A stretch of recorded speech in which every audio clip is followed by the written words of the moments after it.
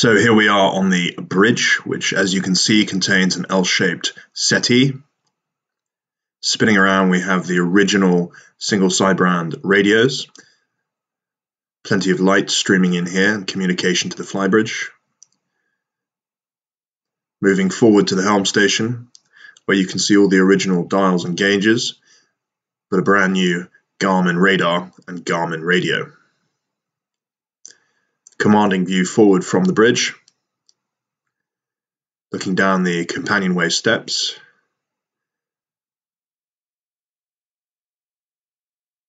We see the lower saloon and galley area. Really good communication and flow throughout the boat.